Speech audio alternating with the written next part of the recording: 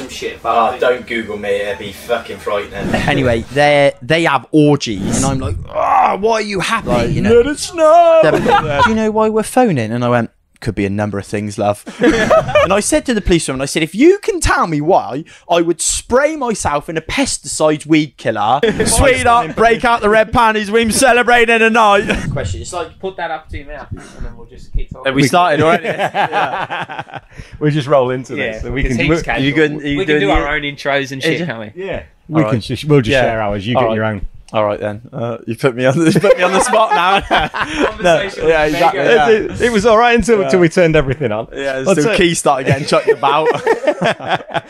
No, I was saying, like, that's genuinely the most common asked thing now. It's like, oh, how's your sheep? How's your sheep? How's your sheep? And I'm like, I'm gonna shoot the fucking things. I'm gonna have to shoot them, yeah. Because even I don't eat lamb anymore. Since I bought sheep, I can't eat lamb. I used to love lamb. How can you look your sheep in the eye and then have lamb for tea? Yeah. And my niece, she's a real little diva actually, because she one of them rammed her because they're quite aggressive actually, and one of them like rammed her in the leg a while ago, and she looked at it in the eye and she went, "I ate your baby at lunch," and I'm like, mate, you can't say that. Like, you know. My poor sheep. They know what they're going on about. You know? Just know where they are in the food chain. You know where we are in the food chain. Horrible. Ladies and gentlemen, welcome to Off Track. Welcome to Brands Hatch. This is fantastic. We've started already, as you can tell. My partner in crime, as usual, Ben Curry, but delighted to say the Bennett's British Superbike Championship leader, Beer Monster Ducati PBM, Tommy Bridewell. Thank you. Right, that was a triple, mind. Yeah. Straight off a triple. We've got him hot. Triple whammy. Straight off it. Yeah. Hot off the market. Yeah. Tell us about it. Wow. So if we rush over the motorbike side then... then we'll get into the good stuff. Yeah, exactly. Yeah, getting into the juicy gossip. No, the bike side's been good, hasn't it? It's been a good start. Been a mega start to the year. But it's weird because I sort of say start and we're already 5 rounds in, ain't we? You know, I just a little bit of a slow burn. I just been keeping my feet on the ground, keeping a bit quiet. And I said to the team after Knockhill, I said, like, you know, we were strong at Knockhill, and I was like, I think now is the time. I'm just gonna force the what's the word? Like, you know, force the process a little bit more.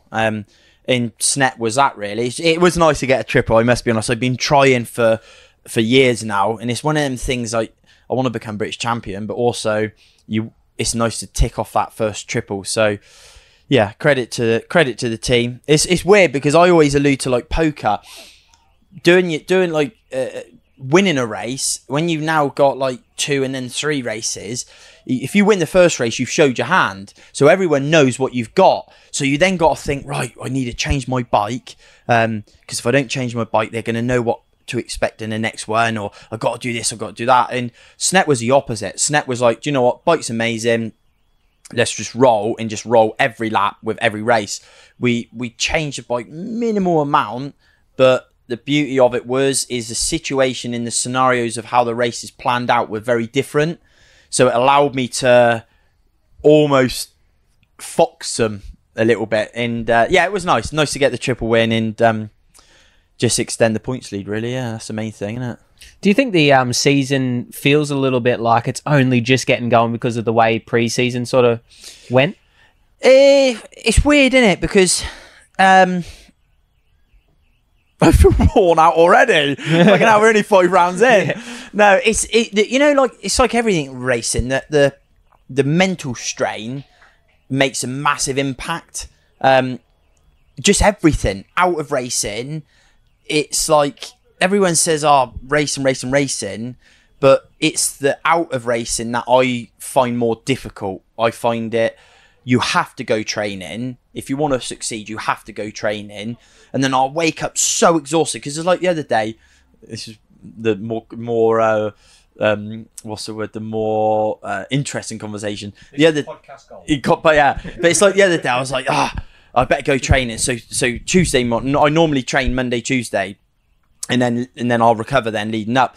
And I was like, oh, fuck, I've got to get my JCB done on Tuesday. So I couldn't train Tuesday, where I should have trained, really. But I had to do the wheel bearings because the wheel was about to drop off. Anyway, that was all day. And if you imagine a big JCB telehandler, the wheel then fell on me, and I was like, fucking hell. I was like stuck in my workshop with this wheel half on me, thinking, and I got blisters everywhere. I was going to say the bad with them, but I got blisters everywhere, cuts up my hand, there was blood everywhere, and I was like, oh, fucking hell, this ain't going well. So then I had to train Wednesday instead. But that's the hard bit. The training is a hard bit. I used to love it. I used to be really full-on triathlons and da-da. As you get older, it gets a little bit more of a chore. So I now do my training. I'll train minimum once a day, but I just do enough to allow me to be what I need to. Instead, I don't need to. It's like a runner. If you're a 100-meter runner, you don't need to train for a marathon, do you? You wouldn't do it. Whereas at the minute, my races in British Superbikes are X long, so I know if I can double my race distance with my trainers. So if my races are 35 minutes, if I double that at a high level, then I know within that race distance I'll be fine and should recover. But yeah, season's been going all right though, hasn't it? You've had worse seasons. Yeah, well, yeah. No, do you know what? I've had a good touch wood. I've had a good run for a number of years, really. In 2019 was obviously 2018 was when I joined MotoRapido, and I can remember I was in Japan and it all went to shit. It just racing was just really tough, you know, just a slippery slope of going the wrong way. In the respects of my effort in my work ethic has always been the same, but sometimes you don't get that opportunity, and just by chance it just worked out that I was in Suzuka. I was doing the Suzuka 8-hour test for Suzuki, and it was brilliant, riding well out there. And then I can remember the time difference, and my phone pinged up. I don't know if it was Stuart Higgs or someone saying, get on the phone to Will from MotoRapido. I was like, oh, what's going on there? And then I see obviously that Taylor in Wilf it sort of split. And then I can remember meeting Wilf in the end of 18, and it was like, look, this is just a 1 weekend trial period. And I was like, yeah, that's cool. I said, trust me, you won't want to get rid of me. And he's like, oh, I don't know about that. We just really need a rider at the minute. I was like, nah, that's fine. Anyway, 4 odd years down the line, to be fair, he actually says to me, like, oh, you're nowhere near as bad as what people actually make out. I'm just very passionate. I'm very passionate about success.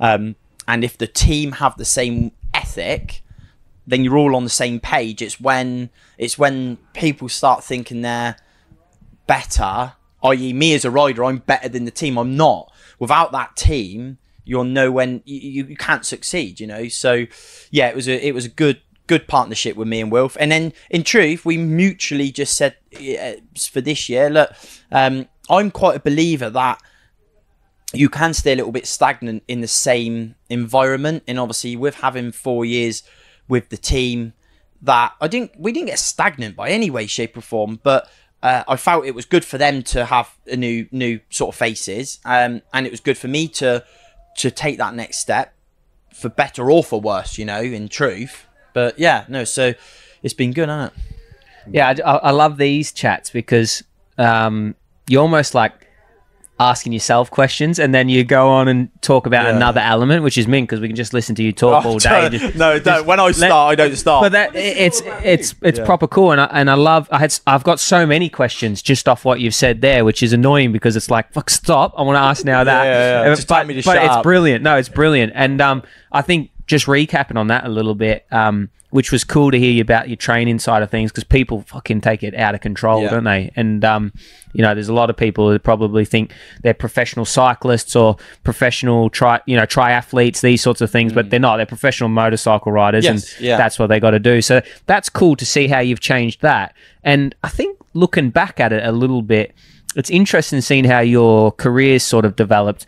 I mean, you've been around the game long enough. You know, I've been over here for a while now, and when I first got over here, Tommy Bridewell was a big name, but you were in between a few teams. You're a bit of a journeyman, you know. You're there, but you're kind of not the boy. Yes. And then MotoRapido came along, and you really established yourself. Yeah, no, exactly. And that's where, to be fair to Wilf, that's where. And obviously now you're riding for him, but you'll find that it's a nice sort of steady, strong environment, you know, with Baz and Joe, obviously, I know Baz isn't there anymore, but Joe is obviously one of my mechanics back then as well. And the bike never missed a beat. Great guys, really good guys. And that's what you need to build. And like you say, with racing, with training, the only reason I changed it, because I soon realised that me cycling 100 miles a day or running a marathon a day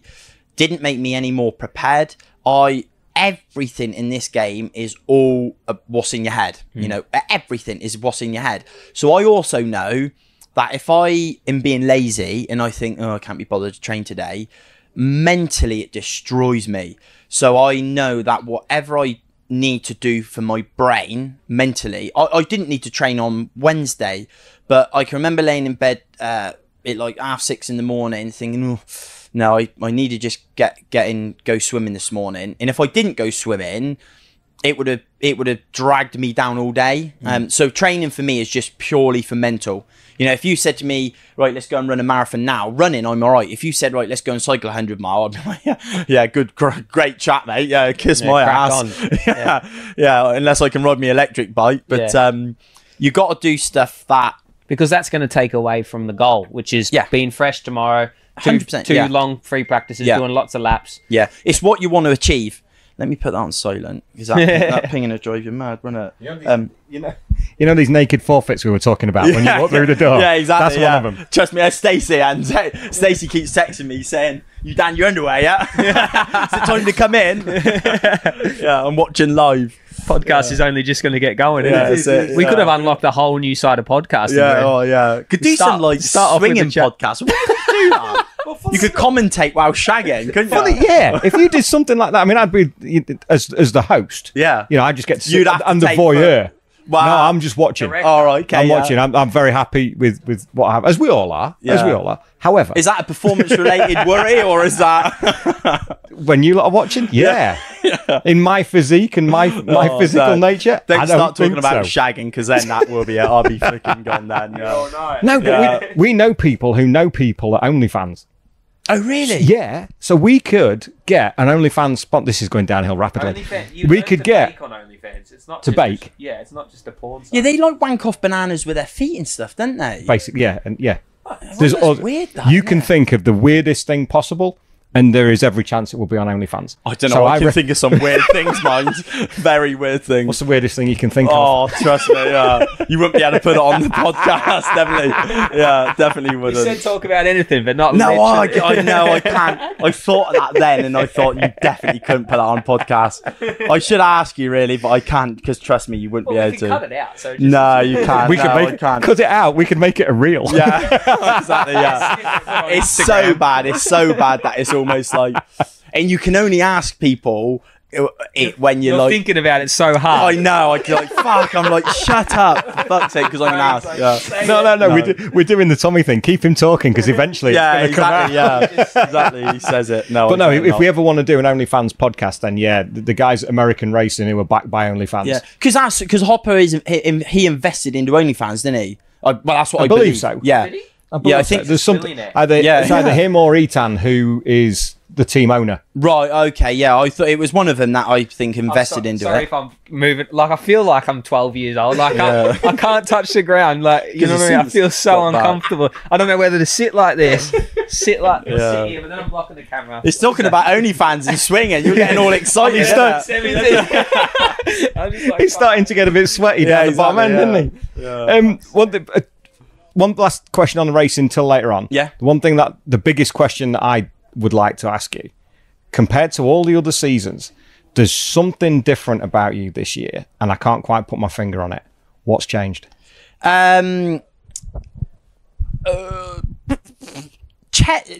Genuinely, nothing's changed for me. But I did make a comment before the season started that I wanted a bit more pressure on my shoulders. I wanted a bit more expectation.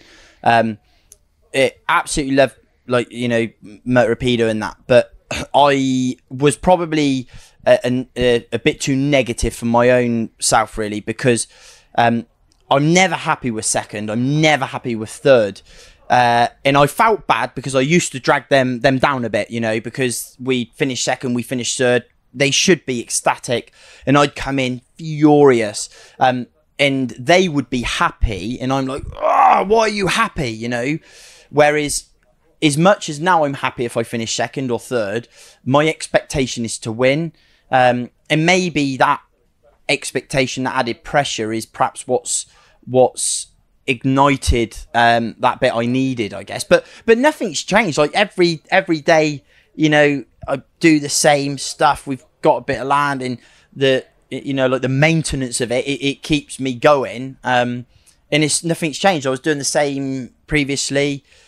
It's just maybe in red. I don't know. Is their expectation is the beauty I had joining PBM is I'm at a win-win. I was already at a win-win. Do I join them when Scott is just won the championship? I have to win. You have to win. Whereas obviously they've had a tough couple of years.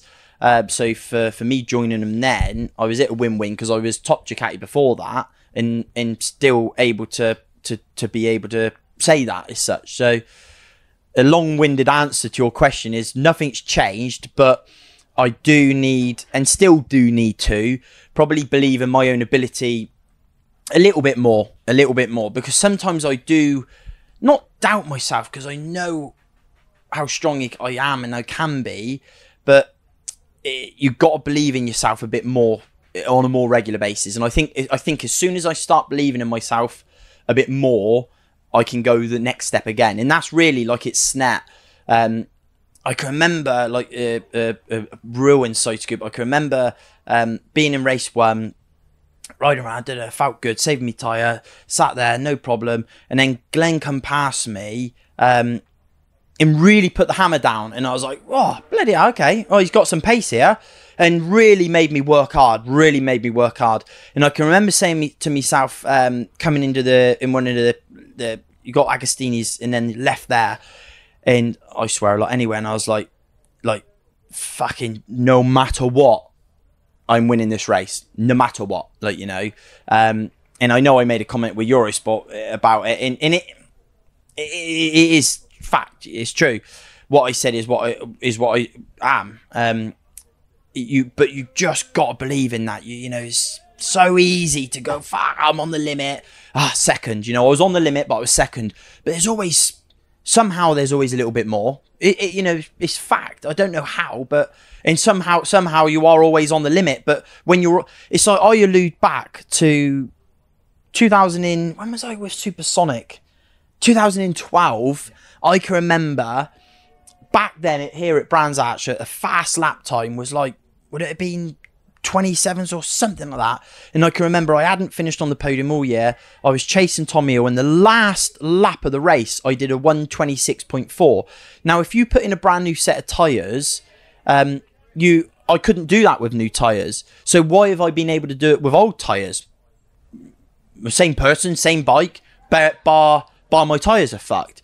But you ride somehow and you carry the momentum. You know, when I ride normally, there is nothing in my head. Like some riders perhaps ride with stuff in their head. They might be thinking more. They might, I don't know, might have distractions or whatever. But honest to God, there is nothing in my head. But then I know nothing bar motorbikes. Like, you know, sometimes it upsets me how stupid I can be, because I'm like, I wish I knew a bit more, like about the world really. And I'm like, fucking hell, just motorbikes. That is it. You must know a fair bit because you don't eat lamb now.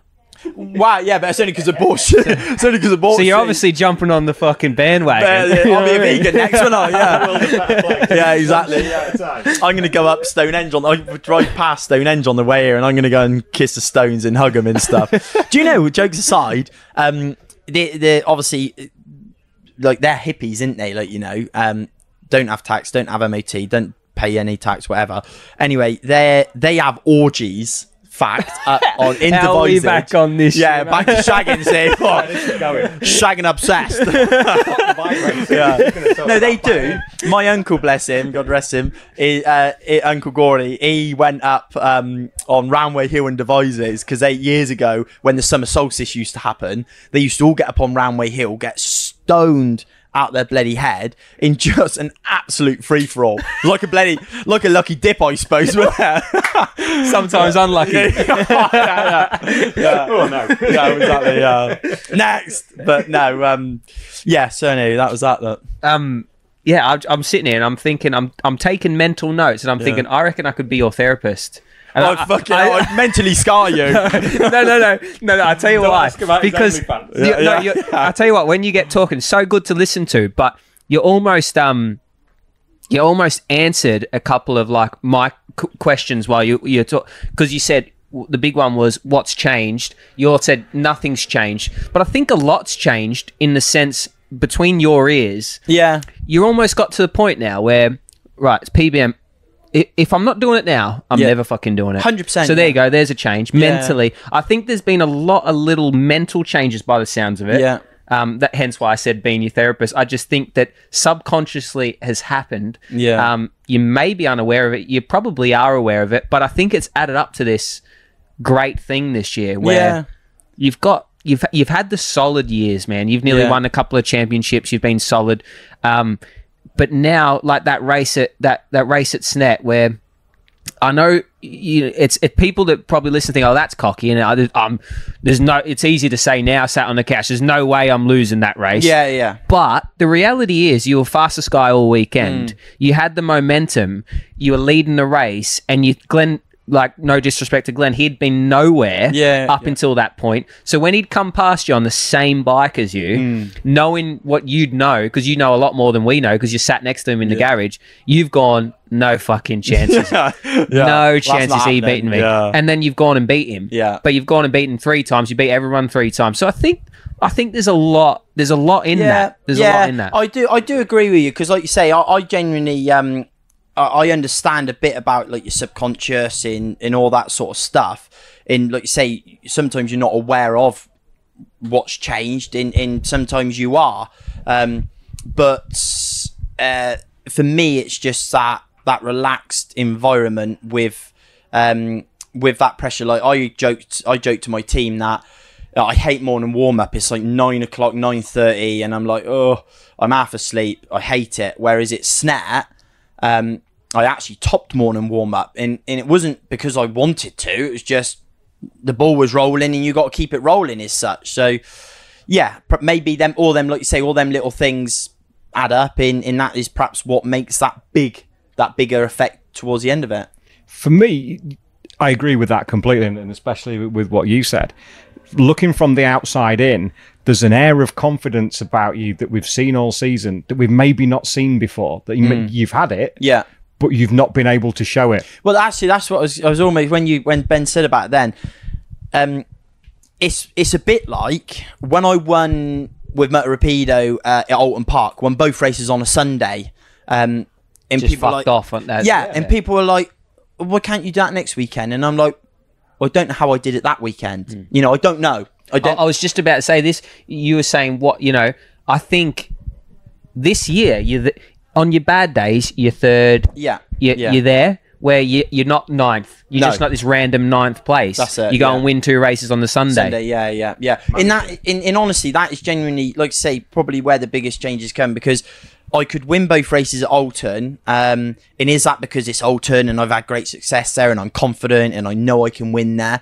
But when I rode off, for example, in one of the races, I literally rode away from him. I was doing 34 flat, 34 flat, 34 flat, 34 flat. And I was like, it's not even hard. And I don't say it in a cocky way, but I was riding with self-confidence, probably without realising, and just literally flowing. And then looking at my pitbull going, +8, thinking, I wish they were all like this. But then the next week, and this is what's always hampered my championship. Because in truth, in 2021, it was down to me and Taz. And obviously Taz, got me at the end. But really what done the damage was Donington. Because we had momentum on him. We were faster than him because obviously the showdown always was in practice. I don't know if it still is, but I think it was like Alton, Donington, and then Brands. Alton, we were a lot stronger, you know, miles ahead. But then Donington, I was beaten in some degree before I got there because the bike notoriously is not very good there. I'm not always the biggest fan of Donington. So I was like, oh, this is going to be such a hard weekend. I love this place, you know, so we bounced back this. But the damage was done, you know. By that stage, he had put a 30-point lead into me, and that's it. Game over. And I think, like you say, going in back to this year, I think that's the difference where I've gone to Silverstone thinking it's not a good circuit for Ducati, but still finished on the podium all 3 races. Donington, oh, it's not a great circuit for Ducati, but fought tooth and nail right to the end for the race win in every race, you know. Arguably, we probably would have won the second race because Cole crashed, but obviously we had a mechanical. So, but all them little things adds up to, your confidence, building to then go right, like I said, going right, now it's Snett. I believe in myself. I know I've got the bike. Now let's do it, you know. And I can now tell you how I won them races, whereas previously I couldn't have told you. So, well, let's have a breather. That's an absolute golden feeling. When you decide, right, time to light their candle now. Yes. The bike's where I want it to be. I'm feeling good. All the chips line. We come to a good circuit. Let's fucking go. Yeah. And then to go home with 3 first places. Well, that's what dreams are made of. You can't write that. I chucked all the other second place trophies out. I was like, fuck off, rubbish. No, but I think you also got to remember nowadays in any category really, but yes, in super sport, in super bike, in super stock 1000, you do really need to appreciate the podiums, you know, because honestly, if you're podium in any of the categories, really, you don't, again, as a racer, all you want to do is win, but you also need to appreciate that a podium nowadays is a fucking takes some doing, you know. It takes some doing. In superbikes is getting stronger, super sport, super stock 1000, all these categories are full of fast riders, you know, young, older, all of them. So like look at BSB. You got Haslam, is he 41 now? 40, yeah. And I think is Josh 40 now. I think he was 40. 40, aren't they? I think I heard something on the commentary. Combined age of 80. It was quick maths. Yeah, I don't know me times table or me alphabet. There's a lot of experience, isn't there? Yeah, there's a lot of experience in all the class. Like my class, for instance, like I've spent a fair few years there. I've gone to World Championship, come back. Luke Stableford, he's a former champion. Yeah. Tom Booth Amos, he's racing regularly at the front in World Supersport and over here. Yeah. So there's depth in all of it in across the board. Of course it is. Linfoot's now in Superstock. That's Superstock like down. Billy McConnell, Alex Olsen, you know, I watch it and I hear all these guys and you think, fucking hell, like, you know.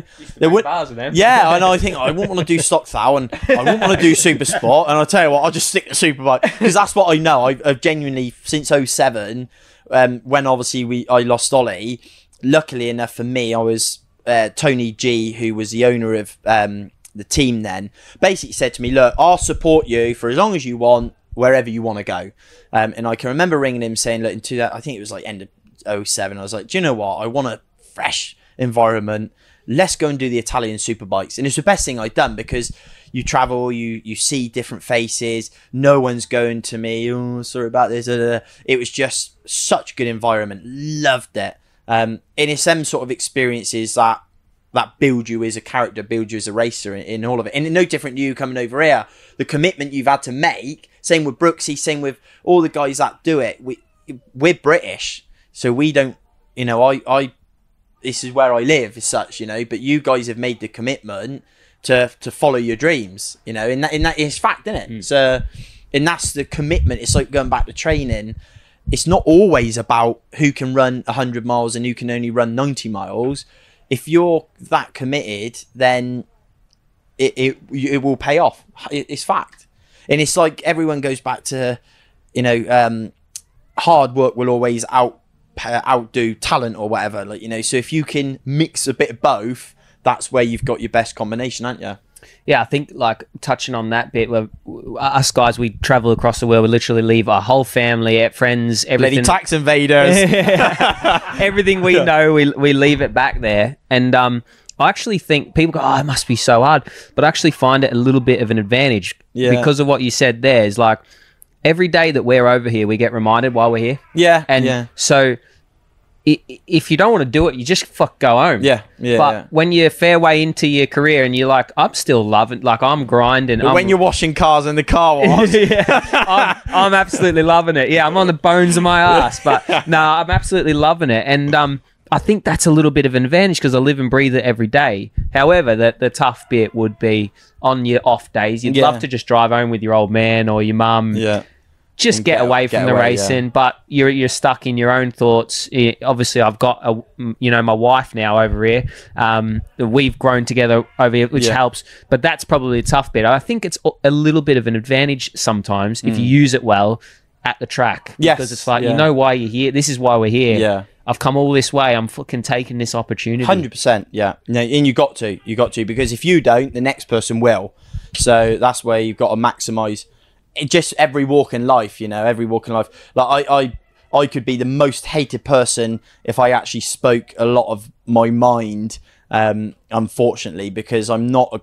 I listen to the news and I watch it, and I'm like, oh fucking hell, they're on strike again, and he's on strike, and so basically, Wilf on Facebook. Yeah, honestly, it's hard. The way the world is now is very.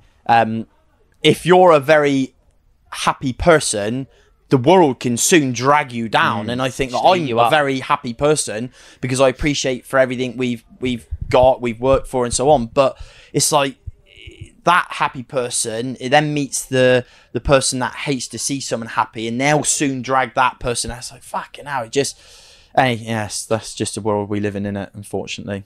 Mm-hmm. No, thank you, mate. It is. It's a hard world to be positive in. Yes. With so much shit going on, scrolling through social media, somebody's always got an opinion on something. And we get it from time to time. Like, why are you always smiling? Yeah. Because I don't give a fuck. Yeah, exactly. I don't care. I don't owe anybody anything, especially in the paddock. I can walk around, I can talk to anybody.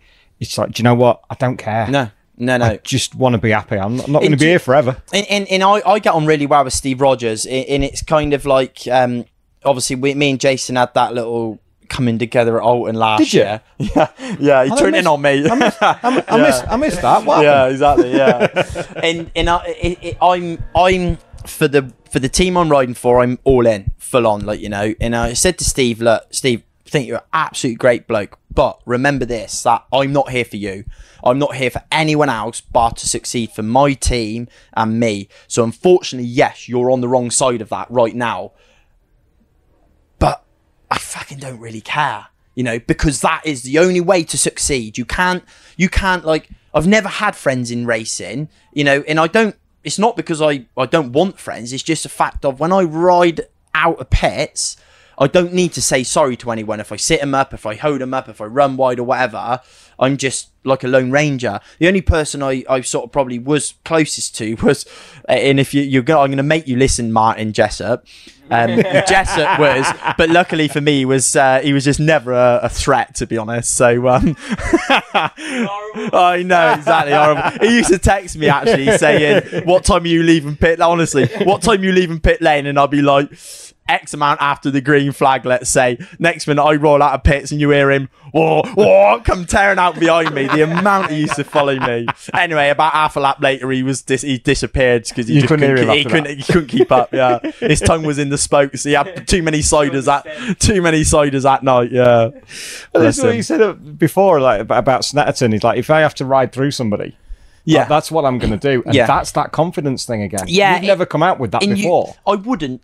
I say that. I wouldn't purposely. Disclaimer, everybody. Yeah, exactly. Not literally, for God's sake. No, but put your comments in and tell him he's a dickhead. Because it helps the algorithm. Yeah, exactly. Yeah, unfortunately, I don't use Facebook, bar Facebook Marketplace. Stacey, my wife, does a lot of it. And she's like, better hide that comment and hide that one and hide that one and hide that one. And I'm like, Stacey, I don't care. Because the day I worry about that is, I just don't. But I do want people to realise that I would never ride for anyone, because I'm also the most aware person that the sport we do is so dangerous. So I don't want to see any rider injured, especially if I've helped cause that. So I would never ever be able to live with myself. It's just probably, like you say, a bit of confidence in me going, I can take on the world, I'll ride through anyone. You wouldn't. Just on a completely separate note, what happened with you and Tito at Snetterton? He turned in on me. What did I miss? I hit him, didn't I? Did you take him out? No, I nearly. Coming out of the bomb hole. Into it, coming in. Yeah. Bomb. You do it. Going into the bomb hole. Yeah. You tell us about it. Yeah. Do you know what it was? He went down the back straight, went left in chicane, and then right, but then like almost had a big moment, and was wide, and he'd lost all his drive. And I also had a perfect, like, clean line. And I know that if someone comes out there, loses all their drive, and you get a perfect drive, just about, you can. Oh shit! I remember now. That was massive. Yeah, you can nearly get them. You can at least, because I passed Glenn there, like, you know, in one of the races, so it is doable. But two-wheel drift. Yeah, exactly. Well, that's what the team said to me after. They went, I think Tommy, you must have had a problem, because when you turn in, for some reason the rear locked up. And I was like, oh yeah, I had a problem, definitely. Yeah. And then about 10 minutes later, James, my electronics technician, come up and went, actually, I can see it was probably the 25 bar of rear brake pressure you pulled, because it was panic stations. It was literally like, I thought I was fully committed, and I thought, that's fine, I'll get past him. And then all of a sudden, he didn't have as big a moment as I anticipated in my head that he was having. And you just underestimated Tito. Yeah, exactly. Yeah. You thought, right, I'll have him. Grand Prix rider. Yeah, no. Anyway, yeah, that was close, very close. I thought we were down. I must be honest. I had 3 massive moments at Snet, all in the races. 2 were thanks to your teammate, actually. 1 was my own fault. He nearly hit did hit Tito, and then second one. Obviously, I must have been invincible or invisible, if the word is, because Christian pretty much rode straight through the side of me and literally lifted the front wheel off the bike. And I was like, fuck, that was so close. Luckily, I dropped enough time that by the time I had re-caught him, I had calmed down enough. And then the third time... Let him off. Yeah, exactly. The third time, I went into turn 1 off the line, good start, turned in, absolutely perfect, sat in, and then whack! And I was like, fucking literally ripped my elbow slider off my leathers. You're fucking teammate again. And I was like, he has one big vendetta against me, so I couldn't let him off of that one, so I did have to sit him up into the left-hander. So yeah, sorry, not sorry. Yeah, exactly. Yeah. So I'm moaning at you for that now, actually. Yeah. I'll have a chat to him tomorrow. Yeah, exactly. Yeah. So go harder next time.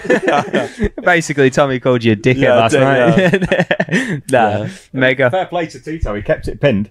Yes. I know. Yeah, he had a go. I thought that was it's quite cool, actually, because it does show the caliber of rider there. To not just panic and just like not roll, like sit up, roll out of it. I did feel sorry.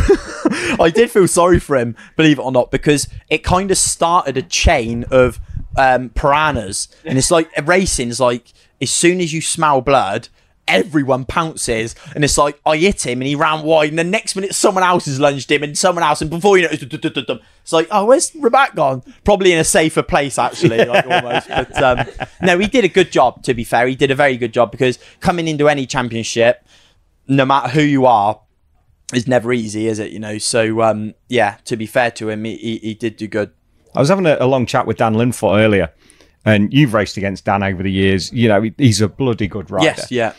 Couple of iffy seasons, coming back now into Stock 1000 and into National Super Stock Autos. Yeah. And now he's winning races. He's got that same air of confidence that you have. He's enjoying his racing. He's moving forward with it. But we were talking about BSB. And when we were talking about who would take the McCams ride, and people throw in Charlie Nesbitt's name forward and Storm Stacey's name forward, they're not ready.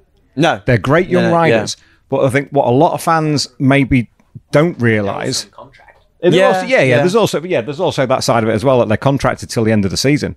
But just how difficult running at the front of the British Superbike Championship is, because that experience, the lads that are 30 plus. Yeah. Have been around, they know what they're doing. You can't just And walk straight into that. you know, the weight of expectation for as well. riding for one of them teams is, as a young rider, there's your time. That's your golden opportunity to shine. You know, to get everyone to go, wow, bloody hell, this kid's fast. Unfortunately, 9 times out of 10, it does the opposite. You know, they'll go out there, they'll go, right, I've got to maximise this opportunity.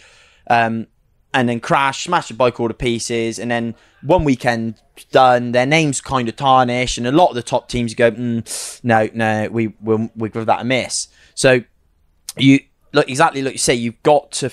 It's got to be, the time has got to be right. You know, confidence, ability, riding ability. You know, perhaps age. And I know there was a comment made, I think, previous in the past. I can't remember who made it, but basically saying that there's not enough younger up-and-coming riders that are able to, let's say, step into my place. If I turn around at the end of this year and go, right, I'm British Superbike champion, that's what I wanted to do, now I'm retiring, done. Who can replace me? And I'm not saying it's me. Maybe we'll talk about someone else who can replace Jason O'Halloran, for example.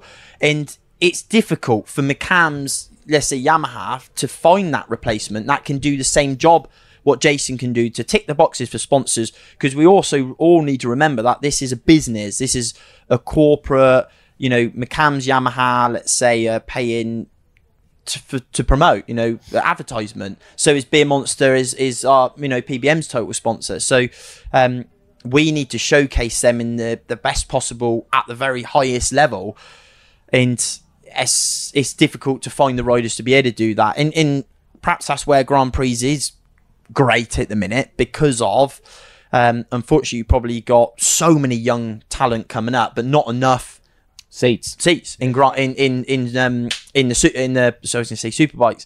But that's one other thing, again, probably boring on the motorbike side of it, but I absolutely wish, and it never happened, it fucking pisses me off actually, but I wish World Superbikes and British Superbikes would have a stronger collaboration, because I would be pushing my team tooth and nail to be doing 2 or 3 World Superbike wildcards every year, 100%, like, you know, because I love Imola. I watch Imola and I'm like, oh, fuck, you know, I could do so well there. You raced that way. I've raced there, exactly, and honestly, I can't describe to you how good it is. You've ever rode there, Ben? Nah, it was off the calendar last year. First time I've been What? for 4 years. I was the same as you, drooling honestly, all over the couch. Unbelievable track. It's like, the only way to describe it is a faster Alton Park on steroids, wider, bit safer. Amazing.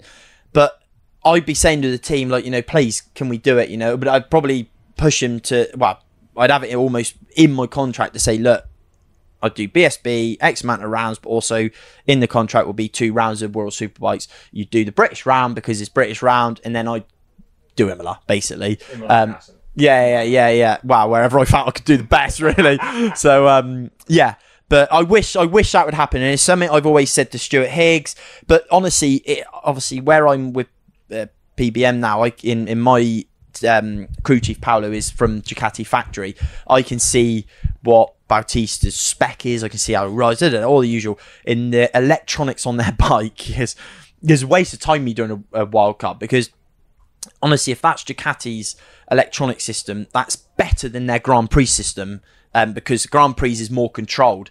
World Superbikes is basically open. The technology is unbelievable. You can't compete against it. You physically can't compete against it. So, yeah, there's no point in doing it. Wasting tyres, fuel, money, expense to do it. So, yeah. We're getting on with the time a little bit, but I was just want to say, with the age thing, there's a lot of that. There's a lot of concentration on young guys at the moment because of MotoGP, I think, personally. Yes.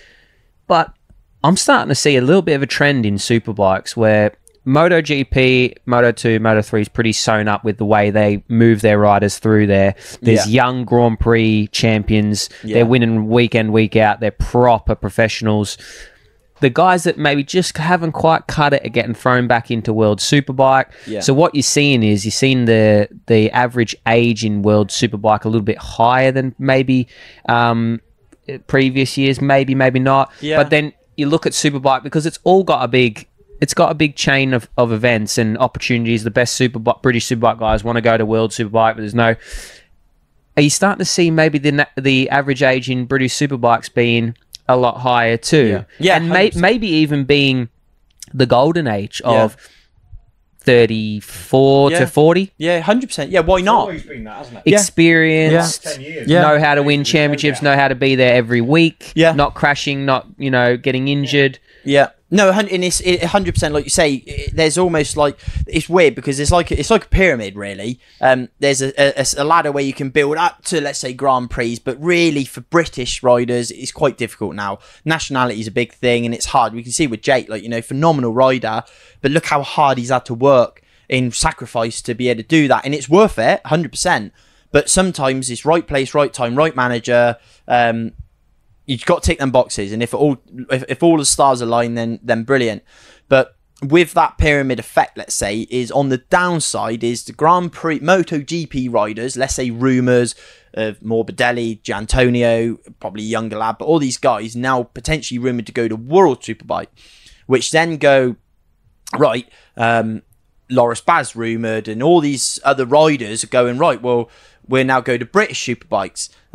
So the pyramid goes up, but also it comes back down in the respects of there's such amazing racing at the bottom, but both sides of this pyramid, do you know what I mean? I'm thinking of it in my head, and it's both sides of how the racing's still amazing and it only strengthens the championships. But where the shit part of it is the younger riders coming through stock 600, stock 1000 to then get into superbikes.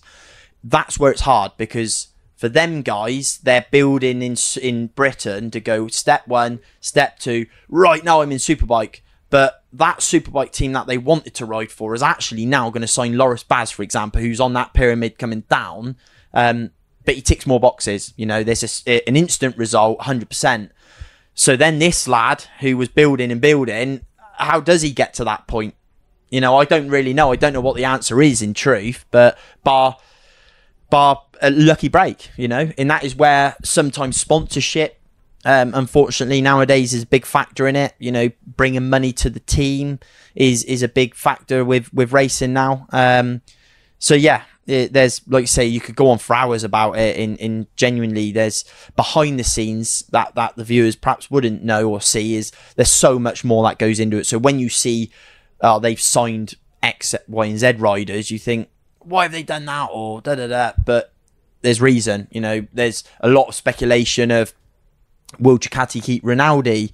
I don't know for a fact, but from what I'm led to believe or understand previously, that Michael Ruben Rinaldi is very, very favourable with Aruba. So if Aruba is your team's total sponsor, will they be saying, well, look, you can have Bautista or have whoever you want, but we want Rinaldi? So the fans on the outside don't see that and don't know that. And when we're all going, we'll put him on the bike, or put me on the bike, for example, but then I can't bring £500,000 or €500,000 sponsor. So only 450. Let it snow. And I'm like, doesn't sound like you, Adam. Yeah. Hey, what? The Matilda one that's on Netflix. Is that not? Is it Dwayne Johnson? Is he Matilda? I haven't seen it yet. Oh, I don't think Me so. and Ben have been watching a really good one on NFL players. Oh, okay, yeah. Quarterback. Yeah, I think I have seen some about I wish you that. didn't get us started on that now, because we're fucked now for the next half hour. Just never ending. Oh, really? There you go. Everybody listening to knows Kirsty. She just said Tommy's like her. They don't shut up. Yeah, don't stop, yeah. That's brilliant. I got something. Just So that means you've heard about, probably, yeah. I get on Facebook Marketplace and I'm like, oh, look at that field sprayer. That go on the back of my tractor. Lovely, because I got a Massey Ferguson 5610. Yeah, rude boy. Honestly, love it. I drive it on the road because it's on red diesel, so I drive it on the road as much as I can. Yeah. But anyway, yeah, it's a hell of a bit of kit. What does it do? It's got a 40k box in it, so I do 40 plus k at 43 kilometers an hour, flat out. But I'm not joking you. I'm in the bank. I'm nearly hitting the cars everywhere. Anyway, so it's the Clarkson, isn't it? Oh, yeah, Going yeah, down it his is. lane. It's That's honestly exactly what terrible. he's like. Lamborghini. But I bought this sprayer Anyway, fucking hell. Cut a long story short, I sprayed the field. Hopefully the parish council and my neighbours aren't listening to this because I'm admitting to spraying my field. Anyway, they can't prove what I sprayed it with. Sprayed the field. There might have been a little bit of drift with the wind. I don't know. Yeah, exactly. Yeah, this is a friend of mine actually, and there was a little bit of scorch on some of the tree leaves. Oh. No damage caused. No damage caused. Anyway, next minute, phone Killed goes. About 4 birds. Yeah, exactly. Yeah. No, honestly, no damage was. But I don't eat done. lamb, so yeah, it's all exactly. No damage was done. Definitely 100%. I will just get that over there, because I know what the world's like. But phone goes on the way up to Knock Hill. I can't. Was it NPCC whoever? Oh, is this Mr. Bridewell? And I was like, yeah, speaking. This is NPCC. We're ringing you from a complaint about you killing all of the trees in Spin Hill. And I was like, no, it wasn't me. And they went, do you have a bit of field? And I was like, depends who's asking. Anyway, again, going on, long story. Basically they were as good as gold. I explained to them what happened. They were like, no, that's absolutely fine. You're not I'm not a business. I'm not a farming business. So I don't technically need or have to have the spraying licenses, because that's what they were trying to do me. But my neighbours dislike me quite a lot.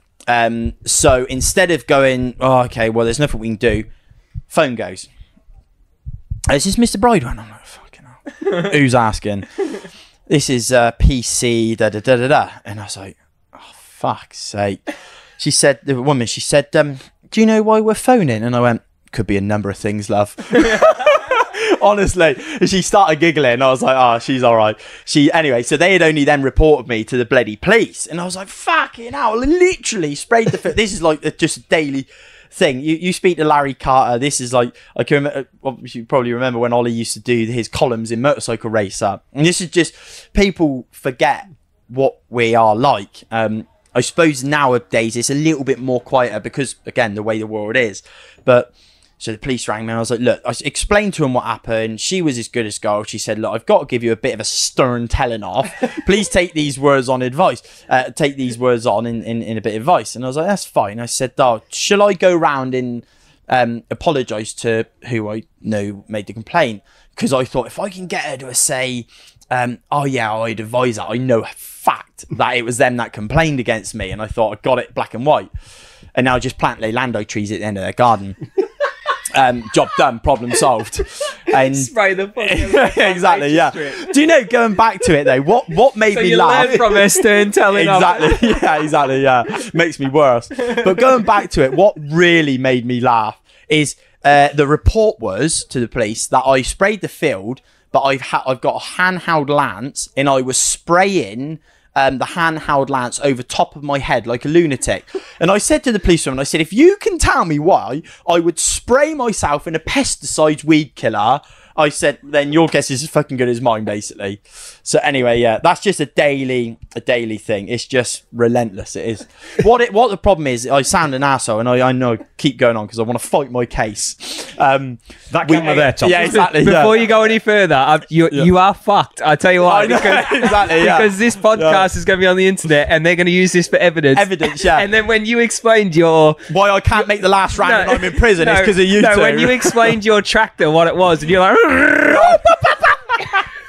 they're going to picture you with pesticide over your head. Spraying like a lunatic. Go on, I'm fucking spraying, bitches.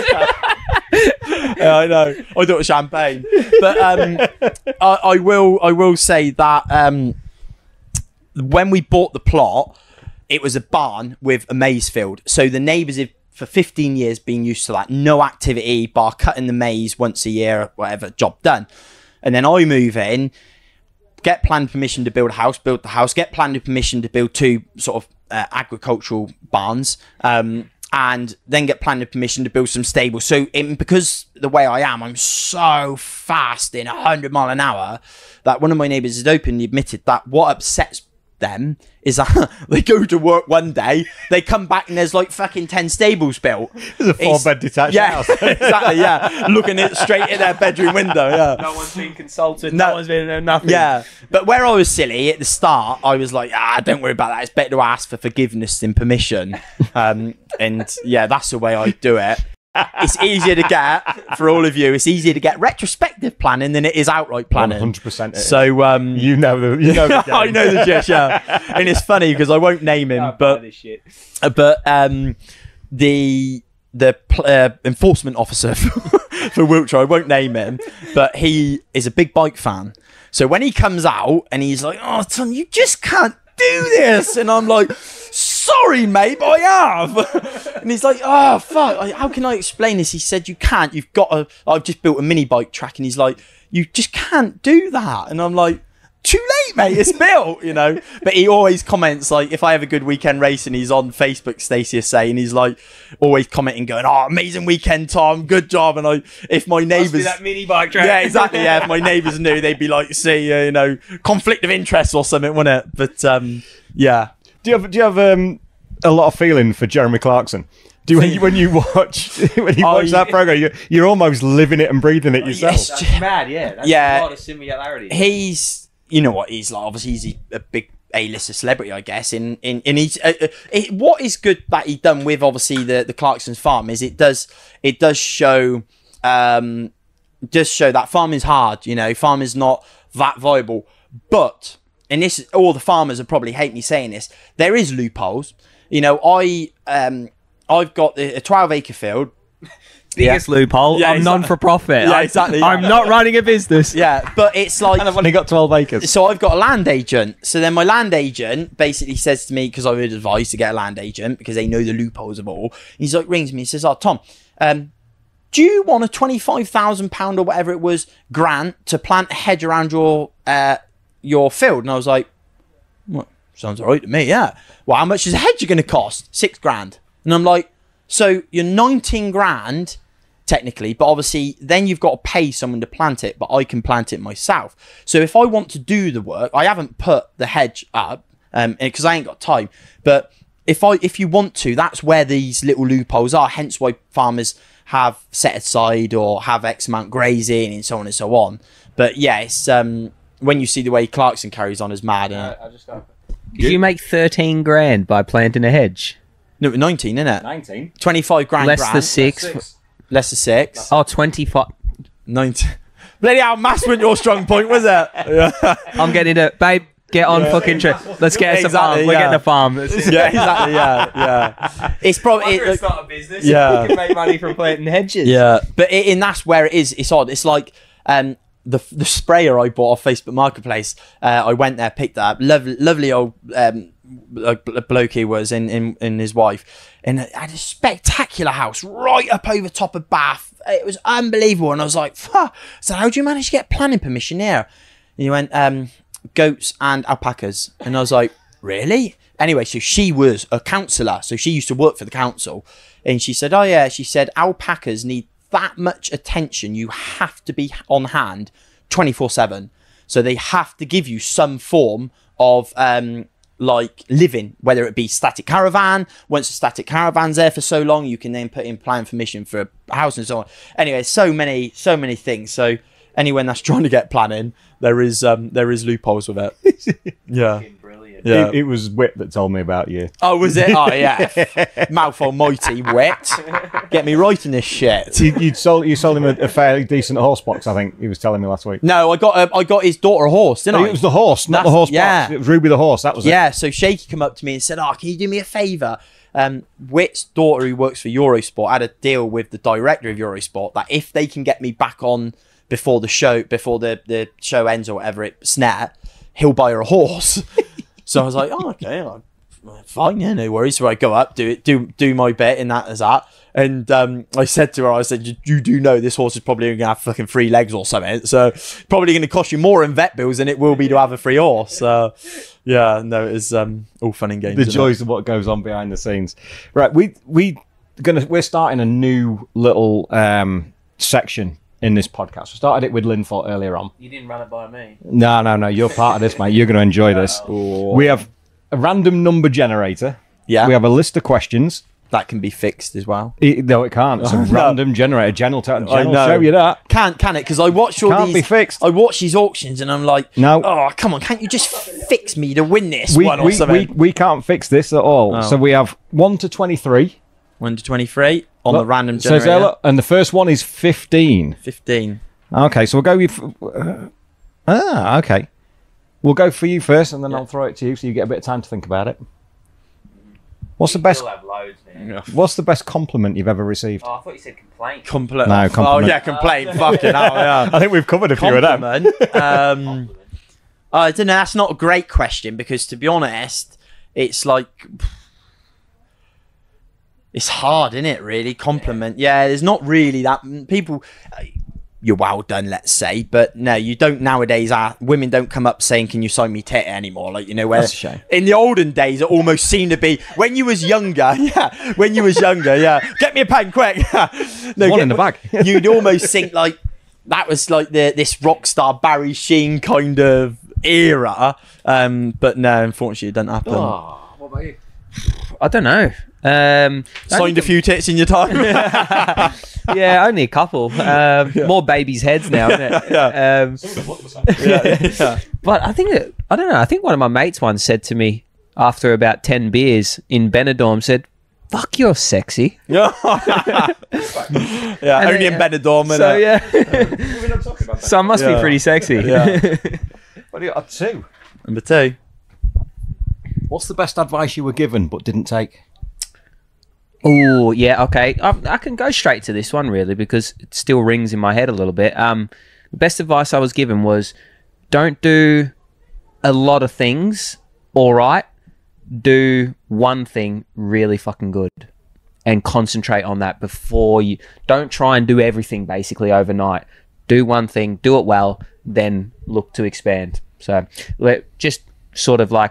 because of like business and racing's not going to be the only form of income, so you start to concentrate on trying to make businesses and make a dollar. You start to not focus on your racing goes downhill, and that's kind of, it's like a double-edged sword a little bit. So yeah, that's probably the best advice I've had. It's probably similar, to be fair. Back in 2020, I with COVID and everything, the racing was so delayed because we didn't know if we was going racing or we didn't. Anyway, cut a long story short, me and my wife bought a renovation property, and it just overtook, like, because I was doing everything myself, and it just overpowered life, and it impacted my racing in 2020. It made me realise that, you know, you just need to really focus. Ben will agree that. I quite often take a step back now and look at the younger generation and think, fuck, I feel like I could help so many people, even in my category, going back, like you say, Charlie Nesbitt, whoever. I feel like there's so many things I could say to them to just help them, you know. The problem is you say one thing, next minute they're beating you. Like, fuck, should have said that. Yeah, Keep your powder dry on that one. Just wait a few more years. I think we're going a bit off topic, but I think you kind of got to learn for yourself a lot of the time in this world. Yeah. The advice goes in, you don't implement it straight away until it slaps you clean in the face, and you go, I can remember when they said that. Yeah, that's right, and then you'll not make that mistake again. No. So you learn in the process that you're learning, I think. Yeah. With the people that you got around you and the tools that you've got in front of you. So no, I think everyone learns at their own pace. Yeah. That's deep. I like that. Yeah. And we're doing some good shit tonight. This is good. This is the Maybe a lot number of beats. 14 on this one because we've got 2 sections to it. we don't beat it. No, that's good. Never. Enough, No, we're not doing any of that. Beep, beep, beep.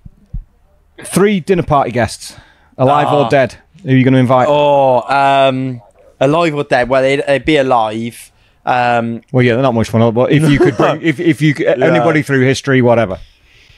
It's hard because sometimes, weirdly, you ask that question. I've actually thought of it previously, and every time you come up with a different answer because you're like, well, actually, if we were here, you could. I think Marquez would be good fun.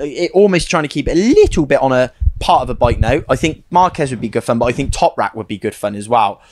Probably the 3 of us would be fatal, in truth. But I'm not a big A-lister celebrity, so when all I want to do is have fun. So then could you go for them some big A-lister celebrity, some sexy bird or whatever, Yes. Yeah, well, yeah, but would it be fun? Probably not. Like, you know, conversation would be dry, wouldn't it? Like, did you see the F1 guy who what's his name? Do you know what I mean? Who does the grid walking? Oh, Martin Brundle. And he went up to that woman. Is it? Yeah, yeah. And he said something about, I'm sure the conversation would have been interesting anyway. And I was like, oh, fucking brilliant. And I think that Martin Brundle. That's who you know. Yeah, and I think that would kind of be one of them. You'd want people there that has the same interest, because like I said previously, I'm so full on with motorbikes. If I then said, I want some super duper singer, then be a bit boring. You got really. nothing in common. Yeah, yeah. Like Barry Sheen and Liam Gallagher. Yeah, well, yeah, perhaps, yeah. So... Yeah, I was going to say two others, and I thought, fucking hell, I can't say that. No, I can't. No, I was can't. like Jimmy Savile or something. I fucking knew it. I knew it. You can't say that. Dirty bastard. Yeah, but you just want to know what makes him tick. Oh, fuck. He was my third guy. Yeah. Now I really don't want to know about anything else. No. Might have to beep that section. Fucking hell. Yeah. Is it that? Yeah, I suppose it is that bad, isn't it? My first one would be. They're both dead. They can't answer that. No, exactly. My first one would be Elon Musk. I'd love to just. Dude fascinates me. Second guy, I don't know. I didn't get past Elon Musk, to be honest.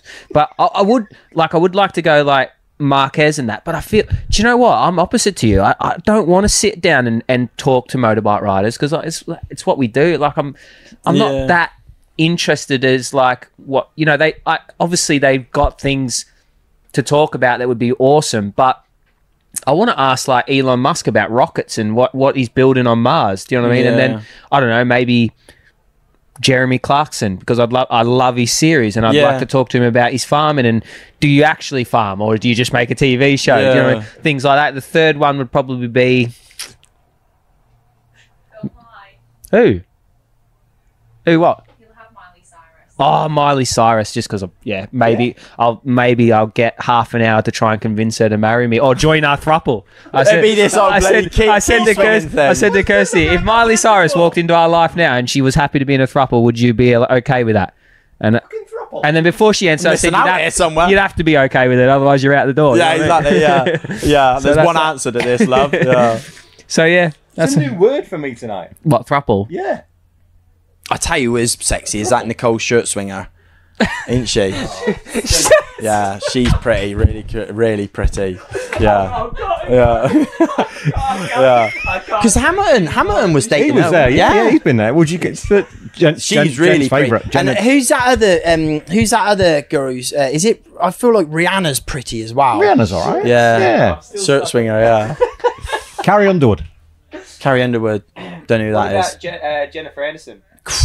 I saw a photo of her. I think it was photoshopped, but she had this white top on and erect nipples. We've lost all our female listeners. Yeah, I'm sorry about that. That is so. We were just starting to build about like 3%. You two chauvinistic pigs. Yeah, but that's roast the life.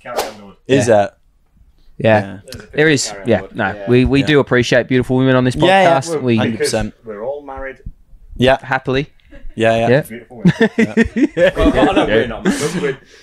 We might as well be. Yeah. Well, you may as well get it done then. Well be. Oh, 10. Number 10. No, we've got to go. Number 10. Okay. Should we make this the last one? It's nearly half 8. 20 past 8.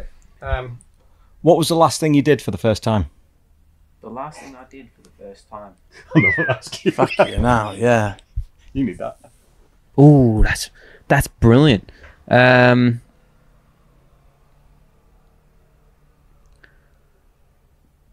Do you know what?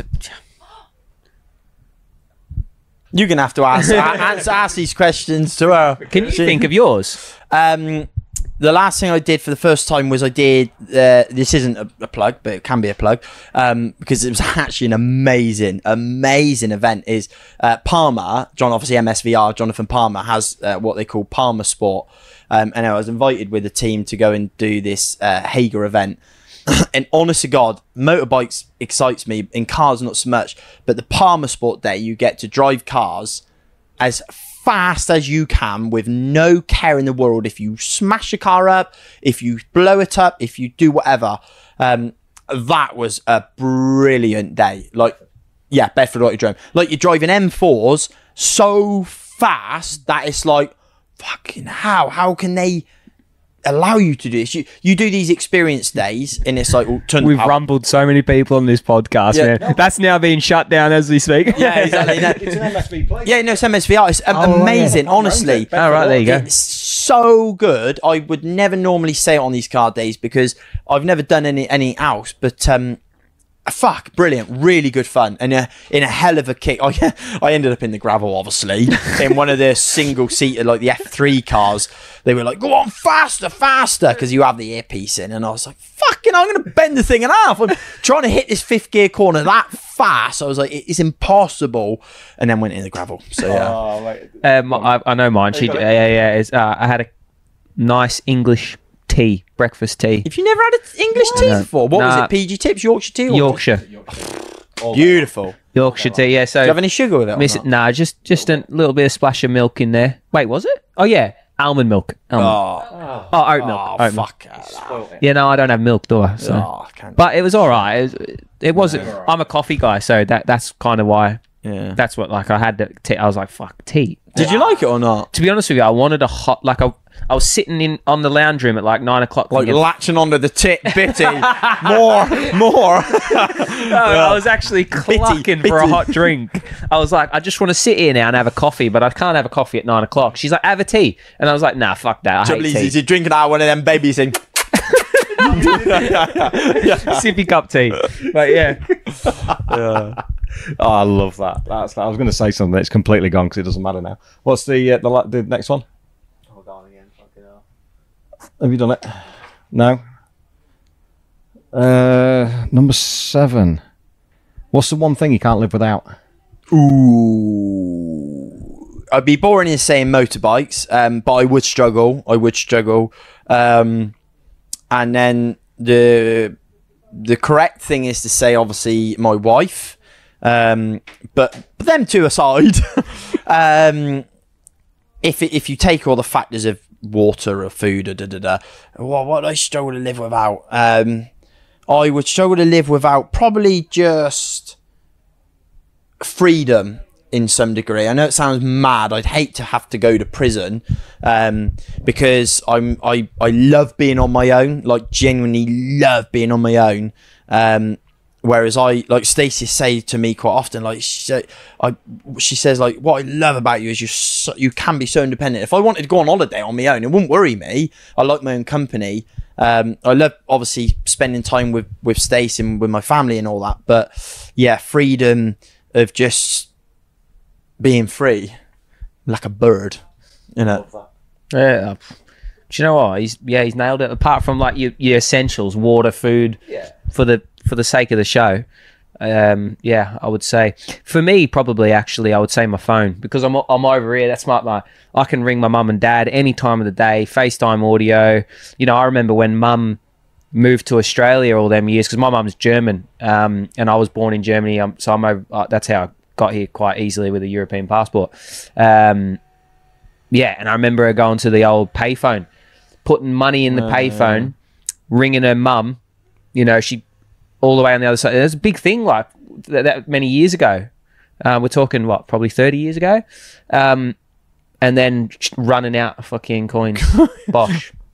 That's it. And then another week, I think she could only do it once a week or something, the way where she walked to or whatever it was. And I'm thinking, yeah, I can talk a fair bit. Really? I can understand more than I can speak. So, I need a bit of time over there to get going again. Yeah. But yeah, no, I'm not. Shit house. Oh, is it? Sort of start fits using hand in that hand. more often then. Oh, yeah, Scheisenhausen. Fits hand in hand with this podcast, doesn't it? Yeah, exactly. Yeah. Oh, you girt shit house. Get out of the way. It's been, to be honest with you, it's been mega chatting to you. I do appreciate it. No, do you my mind? pleasure. Last question. Dave just will not let this fucking. No. What's the last question we asked? Because this is Tom's first time. Oh, okay. So first, shag one, kill one, marry one. Wrong question. Sorry. Next time. That's next question. Sorry, that's after the podcast. Last question we always ever do. Yeah. What's your best hire car story? My what? Your best hire car story.